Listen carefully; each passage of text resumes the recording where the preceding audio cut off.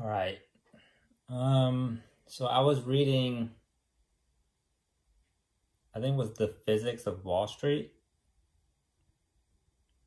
I just bought it for on my iPad, and I want to go get it at Barnes and Noble as well.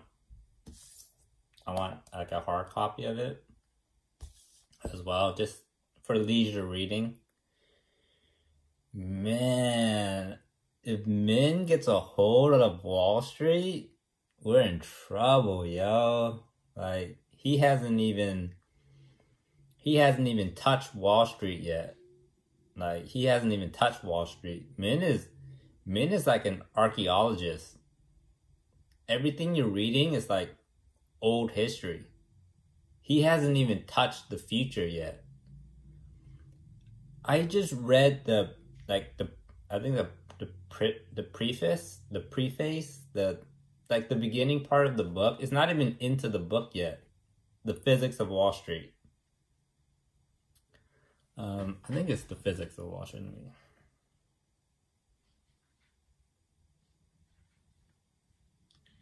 Man, if Min gets a hold of it, we're in trouble, man.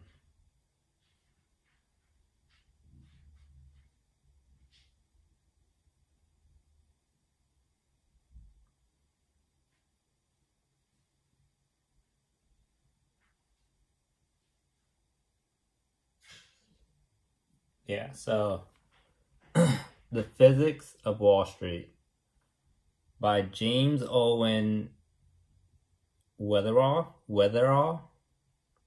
This book. I just got it on my iPad, and I want to get it at Barnes and Noble to get a hard copy. And the person they're talking about, he's worth $10 billion. And he's a physicist. He's a theoretical physicist. He's not a banker. Or a finance expert. He's an expert in predicting. That's what physics is. It's predicting, string theory. It's predicting the past, but it's still predicting, right? It's not predicting the future. So he has a mastery of predicting what the past is, but it's still predicting. So the difference with that, predicting the past, and what I do is predicting the future. That's what finance is predicting the future. The difference between predicting the past, what a physicist does, and what I, Kimberly, and Min do is we predict the future. Right? So we take all the skills of a physicist and we just go light speed into the future. Right? That's what we do.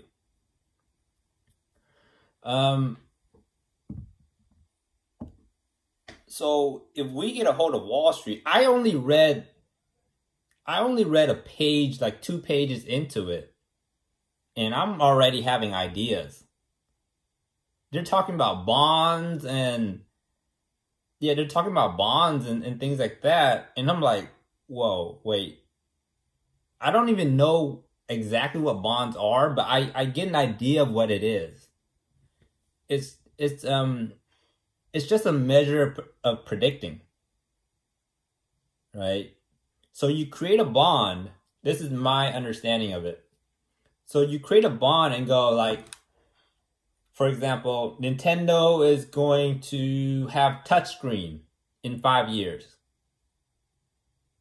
Right? And you create this bond and you're like, we're going to give all the money to Nintendo. And if they actually create it, I get 15%, you get 15%. But we're giving them money to create it. That's a bond. Right? And if you create the bond, you get a little bit more money, a bigger percentage of the bond. And then you can create as many bonds as you want. That's my understanding of what bonds are. Right? I haven't looked into it yet. It's just a guess, right? But look, it's just a bunch of jargon, all right? Just simplify it. It's not that hard to understand, right? So you create this guess that Nintendo will create touchscreen, right? And then you get all that money to Nintendo, and when they do it, you get a big percentage of that profit, right? So, I'm trying to look at it. I'm like, where can bonds go? So that's all. The crash in 2008. That's all it was. It was like an insurance bond, and they're like, well, housing will be booming by 2010. And then put all your money into it. It didn't work out. They lost money. That's all it was. So it's a type of bond. So I'm like, what? Like, how can I simplify it? Like, I don't know. Is Susie gonna tie her shoelaces by 2 years old? You know, like, how can I simplify this so that people can understand it and create bonds of their own? Right? Right now it's too complex. It's like physics. It's like rocket science. It's like NASA. It's like, how do you predict the future? How? Nobody knows. Me and Min included. Like, we don't know. So I'm trying to help everybody out by simplifying it, put it into a book, put it into a video, and help people out. So I'm like, is Susie gonna tie her shoelaces? I'm trying to simplify. Put all your money into it. Susie is gonna tie her shoelaces by 2 years old, by 3 years old. Right? And then if she does it, you know, we get 15%, 20%. Right? So I'm trying to simplify it to that, where we can predict something that is very predictable, right? Not reaching Mars by, you know, that's just too complex. Even I don't understand that. Like, nobody could have predicted Elon Musk going to Mars. Nobody could have predicted that. We thought he was just making cars. And then all of a sudden he's going to Mars? Nobody could predict that. So I want to simplify it to like, Susie is going to tie her shoelaces by 3 years old. Like something like that, right? Right now it's very abstract. Just like in a theoretical physicist, like they're dealing with abstract stuff, and you want to simplify it so the most average person can understand it. Right now, Susie tying her shoelaces by 3 years old it's so abstract. It really is. It's so hard to understand by Wall Street standards. If I pitch that to Wall Street, right? For example, if I pitch Susie is gonna tie her shoelaces by 3 years old to Wall Street, they're like,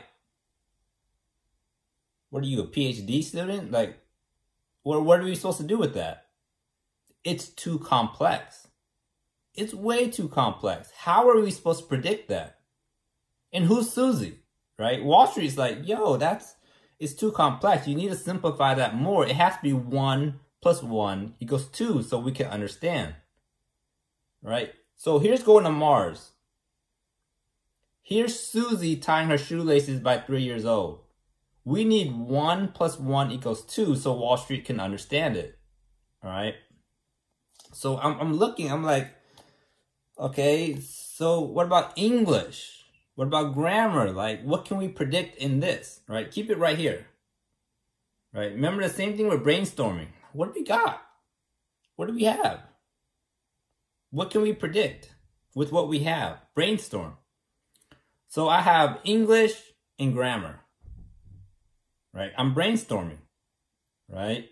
I'm like, what can I work with in this? And what can I predict and create a bond according to this? I don't know, man. Like,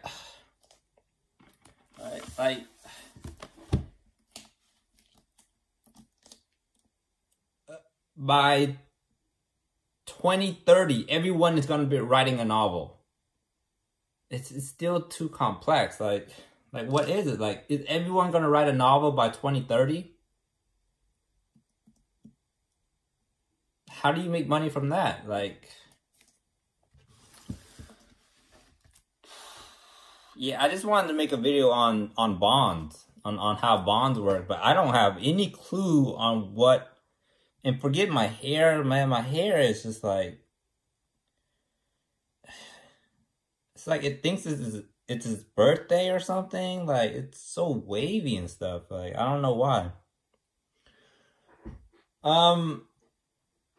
So forget my hair. It's like a party.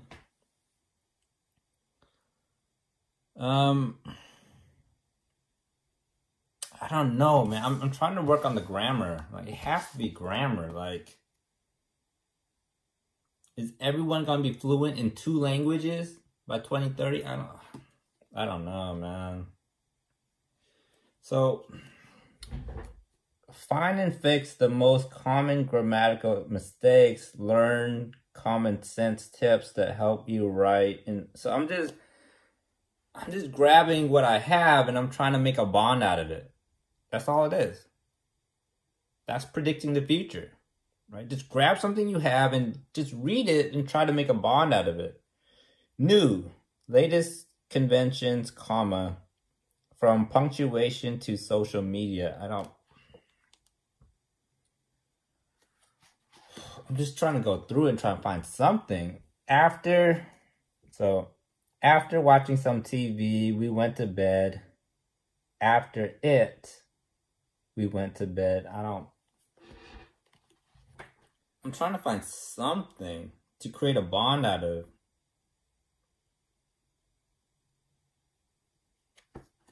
Yeah, and the asteroid is just the asteroid hitting the Earth. That's just a rogue asteroid. It's not magic. And the volcano that took down Atlantis and Lemuria is, as Donald Trump would say, that's just bad location.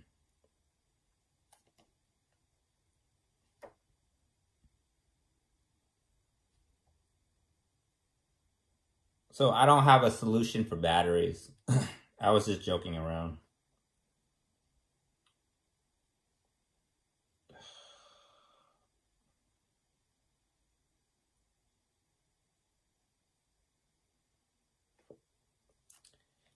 So we can have like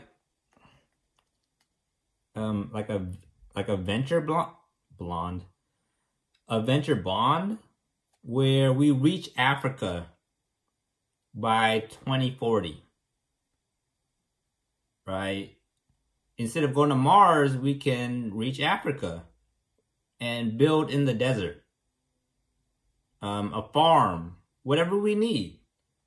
We have chip shortages. We can build a chip factory in the desert. Right? The sand is right there. And I can create that bond so we can go to Africa or Australia.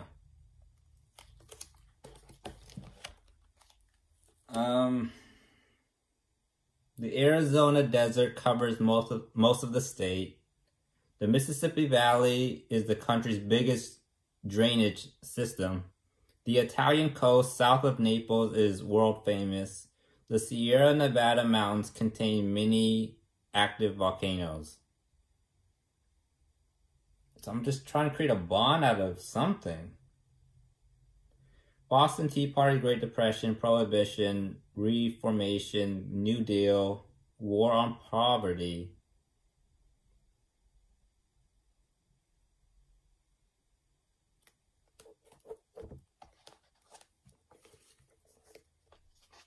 So here's what I'm reading from.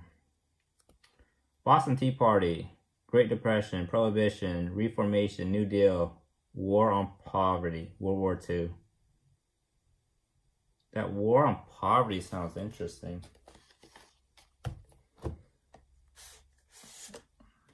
Bookmark it.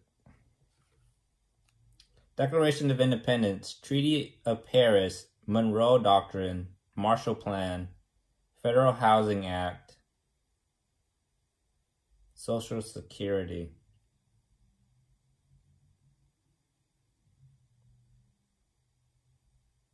Baroque art, classical philosophy, cubism, jazz, naturalism, romanticism, transcendentalism. So the two things that are interesting to me,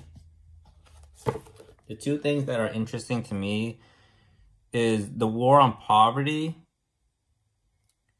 and social security. So the war on poverty and social security.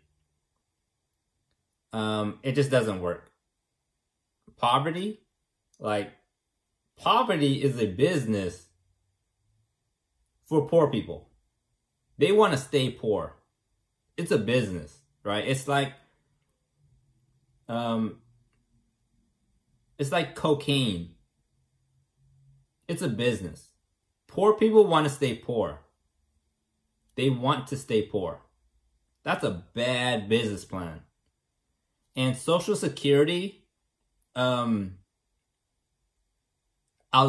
them to stay poor, that's a business plan on America as well. We lose a lot of money in Social Security.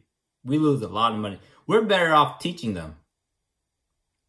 We are better off educating them and getting them out of poverty. We're better off doing that than allowing them to stay poor.